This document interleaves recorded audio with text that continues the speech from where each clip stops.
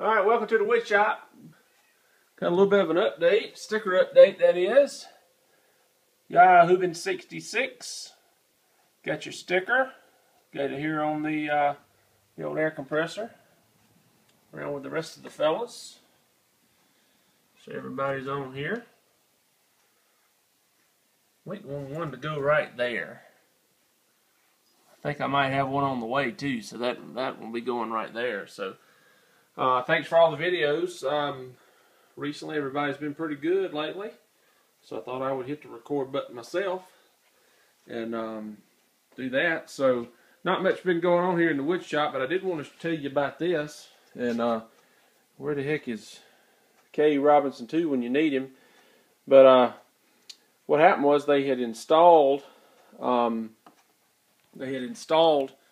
city installed new water meters, those electronic kind, at the house the other day, and so I thought, well, that's pretty neat. So I went down and looked at it. They didn't have to dig the yard up or anything. They just took it apart or whatever. So I was doing it and looking at it, and I noticed that it was running very, very slowly. Just a tiny, just the little part was running very slowly.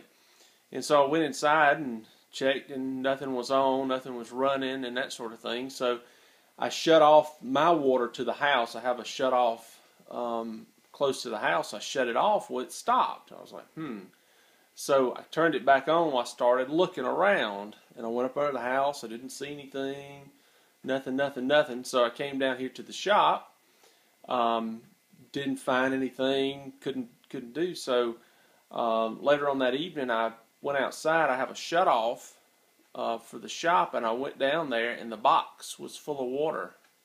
So I thought, okay, well now I'm getting somewhere. So I shut that water off, and so what I discovered was I had to dig about a foot under the slab of that, and somebody had used pipe like this it was coming up through the slab, so it was sticking above and below the slab, obviously, so that was the water connection.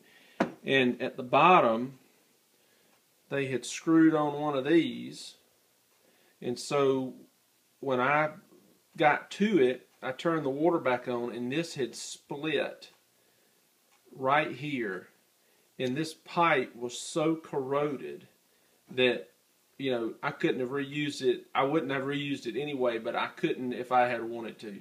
It was so corroded where they had done that. And this shop was built sometime in the early 80s. And so obviously it's been leaking for some amount of time. Obviously it was pretty slow leak because it was up under the shop and there was a lot of dirt packed around it. But it was very, very wet under there. So that's what I did this weekend. Was doing a little plumbing, and I started to make a video, and I thought, who wants to watch me dig in the mud, which is exactly what it was. And so, but anyway, I got it fixed. Eventually got it fixed, got a new shut off, got all new plumbing under there, got it all fixed up. So where was Yaheuben66 when I needed him? Probably should have called him. Probably charged me $100 an hour or something, plus mileage. Jackass. So anyway, just kidding. So anyway, that's what I've been working on. Just doing that, so kind of getting ready for the holidays, wrapping some stuff up at work. But that's about it with me, and that's about it. So appreciate it. Appreciate the stickers and appreciate the videos. Get one last little shot of all that. So appreciate everybody doing all that. Good to see Dan Electro back today. Saw that one, so that was great too. And also the sign man John, that bed liner really turned out nice, so I was glad to see that. And of course, VW Darren with that motor. Sorry it got wet, buddy. And Bill's been pretty good, having some good videos too. So I hate to leave everybody out, but I could actually mention most everybody on here. In fact, everybody could be mentioned on this, with the exception of Alberta Climber and the old dude, which I've seen the old dude watching videos, so he's out there. We just got to convince him to make another one, right? Okay, so hope everybody has a good evening, and take it easy.